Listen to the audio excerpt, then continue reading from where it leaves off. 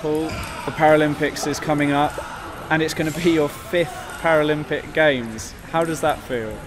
I was really happy to be competing at my 5th. It's been a really busy and hard qualification period, so to get over the line and to have qualified and be going to my 5th is just really makes me really happy, and I'm really pleased. I think it's special, the Paralympic Games, and to be competing again just makes me really happy. You've had such an incredible career so far. Looking sort of more into Paris, what are your hopes, sort of both individually and working with Billy in the doubles? I think sport can be, you never know what you're going to get with sport, but I think to go out and play my best and try and perform my best, and I think anything's possible, especially in the doubles with Billy. I mean, we're world champions and we're one of the best teams in the world, and I think we have a really great chance to do well in the doubles as well as singles. I think I'm in a good position, so I'll go out and try and do my best, and I think anything's possible. What is it that you think works between you two that gives you such a positive chemistry within as a doubles parent?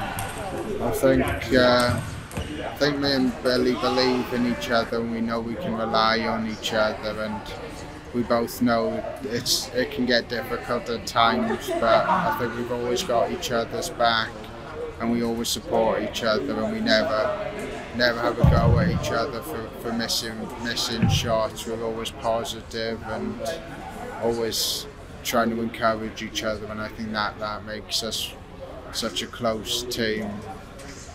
What was it like, sort of looking down at those medals, knowing that you're a Paralympic medalist in more than one front? What was that like? Tokyo was amazing. It was a really proud moment for me, and I couldn't believe it. I'd been to 3 Paralympics and not medal, so to go to there, you don't think it's going to happen. So to finally get those medals and play so well, it was one of the best performances of my career. It was just amazing. It made me so happy, and I was just over the moon with my performance in Tokyo.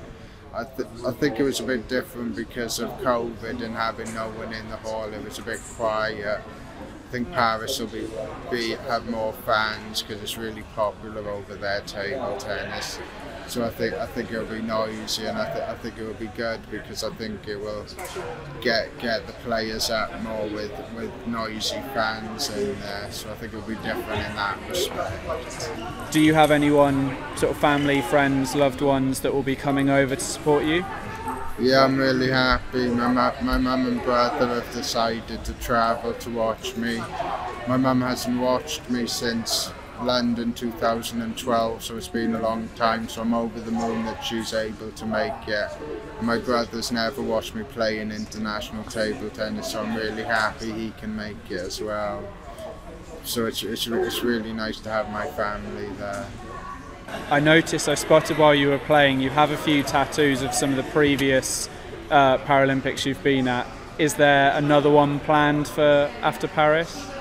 Yeah, I'll be planning the Paris tattoo to go with the tattoos I've got of my other 4 Paralympics. It's been a busy period, so I haven't really had time, but it'll definitely be on the cards after the Games.